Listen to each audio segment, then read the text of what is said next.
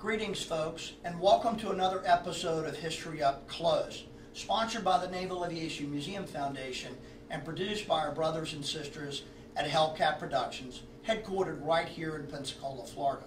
I'm your museum director, Sterling Gilliam, and I'm speaking to you today from our museum restaurant, the Cubi Cafe.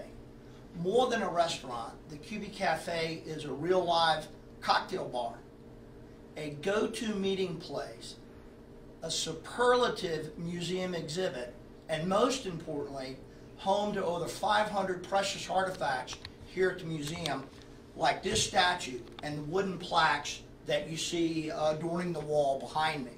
More about the plaques and the artifacts later, but first I'd like to tell you a little bit about the history of Cubi and how it came to be here in Pensacola.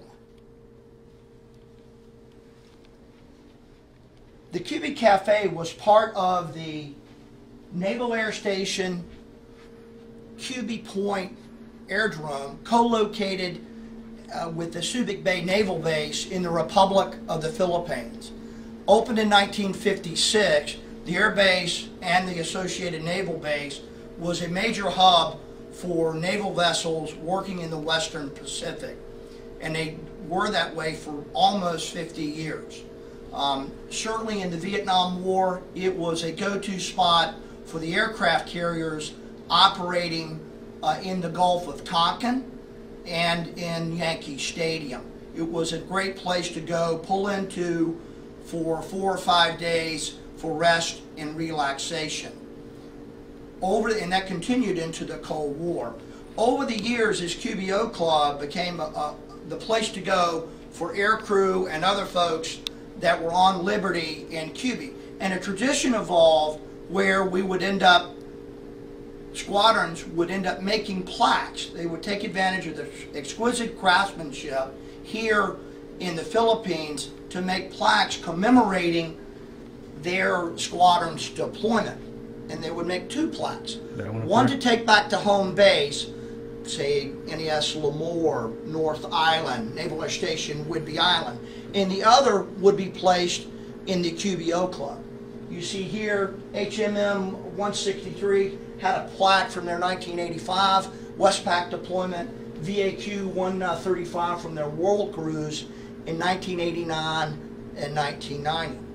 Unfortunately, this came to a drastic halt in the spring of 1991 when Mount Pinatubo, a volcano in the Philippines located about 20 miles north of Subic Bay and NES Cubi, erupted and buried Subic and Cubi in many, many feet of ash. It wreaked devastation not only to Cubi and Subic, but Clark Air Force Base, which was a neighboring Air Force base about 15 miles east of Mount Pinatubo. The Navy, which was in negotiations with the Republic of the Philippines to extend the lease, decided after the devastation of Mount Pinatubo that it just wasn't in their interest to try to rebuild the base and renew the lease. So they decided to pull out of the Philippines lock, stock, and barrel. And all of these plaques and this wonderful memorabilia in the O Club would have been lost had it not been for the vision of the commanding officer of NES Cubi, Captain Bruce Boxcar Wood. He had the presence of mind to send in a reclamation team to gather up all these plaques, photograph everything, and then have it shipped back to the United States. Him, along with my predecessor, Captain Rasmussen, decided later to recreate the QBO Club here in the National Naval Aviation Museum. And they took great pains to make sure the authenticity was there. Bear in mind, these are not replica plaques. These plaques came from the QBO Club circa 1991. I can speak to the authenticity as my name, sort of my name, is on this HARM missile here. I was on my 3rd deployment as the Air Wing Landing Signal Officer for Air Wing 9. You'll see Lieutenant Sterling. Technically they have my first name twice, my last name not at all, but I'm very, very honored to be memorialized here in the Cubi Cafe. The real neat thing is it wasn't just squadrons that took part in this. Other entities that were Keep Your Hearts Beating from October 1988. That was the Naval Hospital at Subic Bay made that plaque to commemorate their time here in the Philippines. Let's go on a little bit of a trip.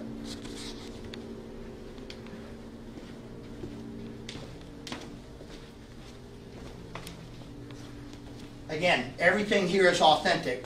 Certainly, the shuffleboard table was here. Many a game of shuffleboard was played with your favorite adult beverage on the line. Now, many people come to this museum and they ask, they say, hey, Sterls, I was in the Philippines, in Cubi, in 1967. Where's my plaque? I was in Cubi in 1970. Where's my plaque? Well, as you might imagine, with the amount of ships coming in and out of Cubi, and the great thing about Subic is you could go pierside, whether it's a nuclear carrier or conventional. Going pierside is a great benefit when you're on Liberty. But we had so many plaques coming in that the base would routinely recycle the plaques from the Oak Club proper to the very large Bachelor Officers Quarter, which was right up the hill. So the key to longevity of the plaques here in the Cubi was to be innovative and creative. If you've got a plaque on the wall, that plaque's probably going to get recycled out at some point. But if you can be creative, there's a greater chance of your plaque would stay. I give you this Mark 82 bomb coming through the roof, VA-147. VA-147 at the time was flying A-7s. The Argonauts is their call sign. Of note, they have transitioned to the Hornet and the Super Hornet, and now are the newest Navy squadron flying the Joint Strike Fighter. But in the time, they came up with the idea of putting the 500-pound bomb through the roof with the names of the squadron members adorned on them. And that's why it's still here today. There's some other neat features to the Cubi. As you may be aware, as the director of the museum, I'm a government employee, and there are not a whole lot of perks that come with being a government employee. That said, I do share a private dining area with Lieutenant General Dwayne Thiessen, the head of our foundation. What is she looking the at? Okay, out of the way from now. It is adorned with artifacts that came from Cubi. This rug came from the commanding officer's office at Cubi, and these genuine Philippine mahogany doors, heavy as they are, were part of the exhibit as well. This panoramic is a picture of the air base in June of 1991 as Cubi was trying to dig out from the many feet of ash that had buried the air station when Pinatubo erupted in 91. As you can see, there are plaques upon plaques upon plaques here, and we're very proud of it, and folks come here each and every day to look and try to find their name on the plaques or their loved one, a father, a brother, or a relative. And again, having been in the Oak Club in 1991, this has the look and the feel as it was, again, having had the opportunity to be here multiple times early in my Navy career as a young junior officer. I'm just thrilled that we're able to recreate this treasure here in your National Naval Aviation Museum. And I look forward to taking some questions from those there in Facebook land about this wonderful exhibit. So yes, Earls, we do have a few questions here. The first one comes from me, actually, and it is this. Is there anywhere else that your name is listed other than this plaque here? It's not, actually. And if it is, I haven't found it yet. But my name is only listed on that HARM missile, though if it's somewhere else in this museum, I need to start looking more. Great, great. So we also have another question, and it comes from Robbie, and he says, what is the first plaque that was ever made and hung up at Cubi Point? I honestly don't know. But one of the things that I do know is we're in the process with our absolute phenomenal curation staff. We are inventorying each and every plaque here. And one of the things we're very, very excited about unveiling in the near future is a kiosk which is sortable such that you can enter a name and find out where this plaque is located in this thing. Again, this is over 500 artifacts in this wonderful exhibit that doubles as a restaurant. So that kind of dovetails on a question from Eric. His question is, does the museum have any sort of inventory, and when might that actually come to fruition, if not? Well, we hope to have that inventory out and the kiosk up and running in the near future. As you might imagine, it's quite a challenge to catalog all of these plaques and make sure you capture the names and put it in a sortable format such that our patrons can have access to it. So another question comes from Perry. Do you know who was the first to introduce this idea to the museum? Well, again, as I mentioned, Captain Bruce Wood, boxcar. Again, now he's dealing with a lot of stuff going on with Pinatubo erupting and burying his Naval Air Station in ash. But again, great kudos to that warrior, A-6 Bombardier Navigator, and a wonderful, wonderful American who had the presence of mind to go gather up all these plaques and send them back to Pensacola and collaborate with my predecessor, the very, very creative and talented Bob Rasmussen, again, who is responsible along with Captain Wood for putting this together. And it took some years to do it. Pinatubo erupted in 1991. This exhibit opened, I believe, in 1996. But again, the bar is authentic, the helmets, all this stuff came from the bar, and I remember it vividly as a young lieutenant patronizing that bar when I was there on USS Nimitz. So another question is, did the museum staff work to restore all these since they were likely covered in ash at a certain point, or were they cleaned before they came to Pensacola? A bit of both. They spent a lot of time in boxes once they came from the Philippines, but the reclamation team that Captain Wood put together did clean them up at the site and before they got shipped back to the United States. And then as we started envisioning how the exhibit would go, the restoration staff put some finishing touches on.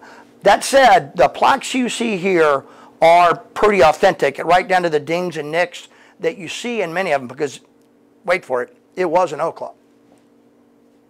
Are these replica plaques, or are they the real deal, which you just The absolute real deal. There are no replicas here. We have done some things to protect the artifacts. You may have noticed the acrylic on top of the shuffleboard. Otherwise, we'd be playing shuffleboard right now. We've done some other things to preserve the artifacts, but again, as is our custom at the National Naval Aviation Museum, you can literally reach out and touch these artifacts. And folks, it is pretty humbling to watch a son or a daughter come in here and find their father's or mother's name on a plaque here. It's pretty special.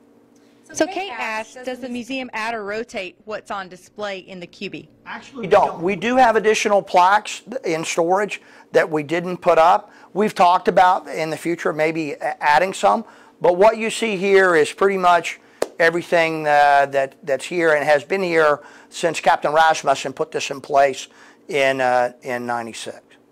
We'll cycle out some artifacts here and there, and again, with the cataloging going on, we're really excited to be able to have folks more easily find those names. Can you talk about the legend of the infamous Cubi Point cat? Actually, I can. In the basement of the Cubi was a catapult. Now, those of you who know we're naval aviators. We live off aircraft carriers. There's a catapult, and then you land with arresting gear.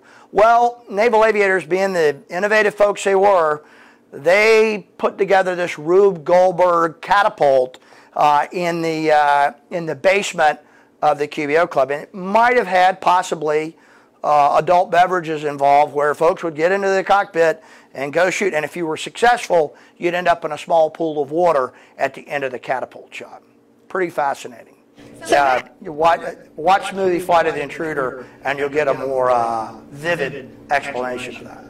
So Matt asks, how did you choose the current location of the items that are in the Cubi Point Cafe? As mentioned, we had photographic evidence of how it was, and the memories, Captain Rasmussen, 30 years before he became the museum director, was a young junior officer rattling around here. Again, Cubi, while it was used heavily during the Vietnam era, it was going hard from 1956 until it was shut down later in 91, early 92 after Pinatubo. Cold War, again, I was here 3 times, and so it was done to try to make it look exactly as it was, to include the dimensions. Obviously, the QBO Club was a lot bigger, and it was a phenomenal place. As you may have seen from the aerial photograph or in the early B-roll, the O Club sat on top of this wonderful hill looking northwest towards, over the air station, towards the absolute gorgeous blue water of Subic Bay.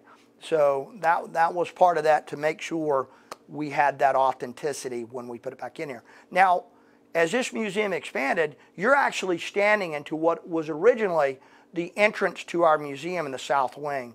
When we added the west wing, the Blue Angel atrium, and certainly our entrance, the quarterdeck, this offered a perfect place to create a restaurant, which is a key component to any museum, such you want to feed your patrons so they will stay longer. And what a place to come get something to eat or drink and commune with your friends. Again, as I mentioned, it's a go-to meeting place. You want to debrief a flight after one of your training missions over at VT-86 or VT-4, this is your spot. So, which is your favorite plaque other than the bomb through the roof? The bomb through the roof is phenomenal. You have this VS-21 fighting red tails, again, cracked. They were in anti-submarine warfare stuff, so it's good. And again, the plaques that were creative are the ones, and there was a business model for that, because it guaranteed you would stay in the museum longer. Having stayed in that bachelor officer quarters, I walked down those aisles, down the passageway, and there were cruise plaques from way, way, way back in the day in the BOQ.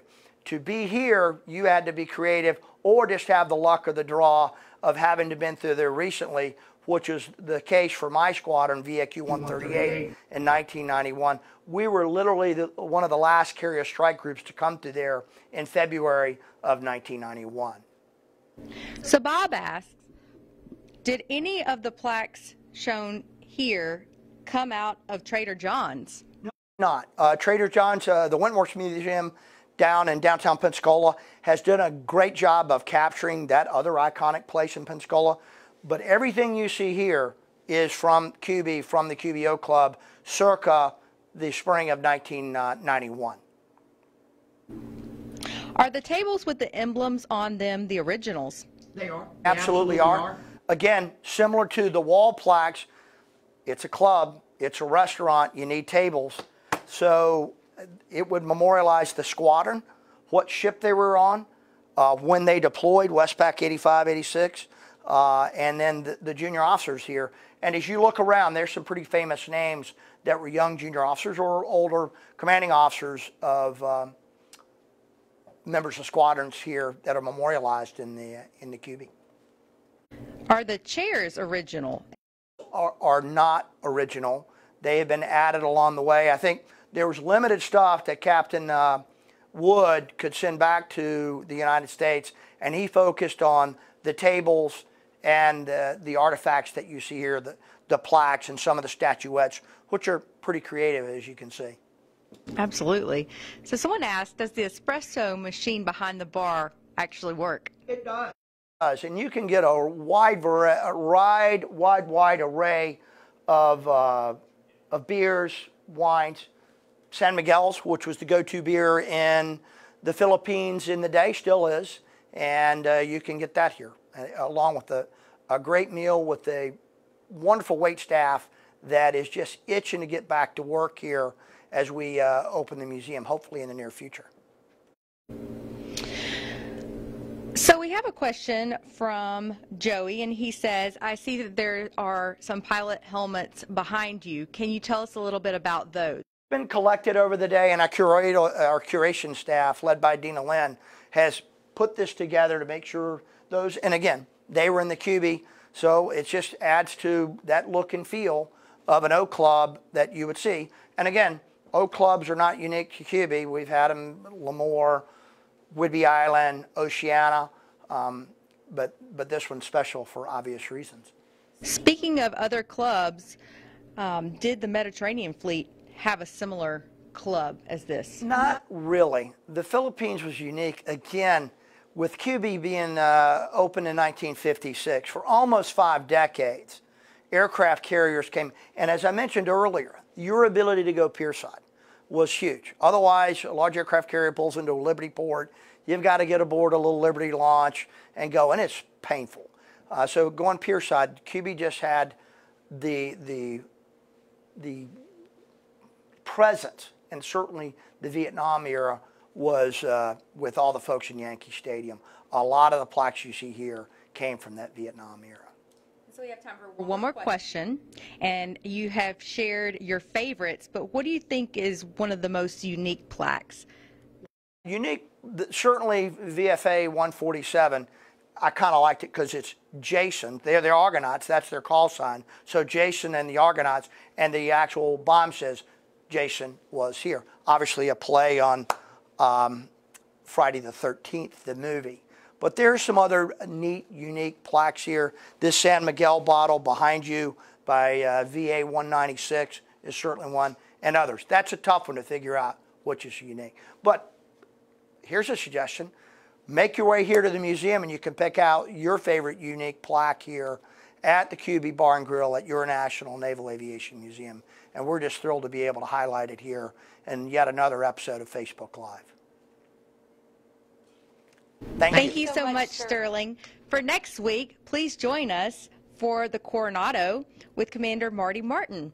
Thursday, May 14th, 11 a.m. CT. And actually, that's 2 days from now. So this Thursday, May 14th, 11 a.m. Central Time for the Coronado with Commander Marty Martin. Thank you so much, and everyone have a wonderful day.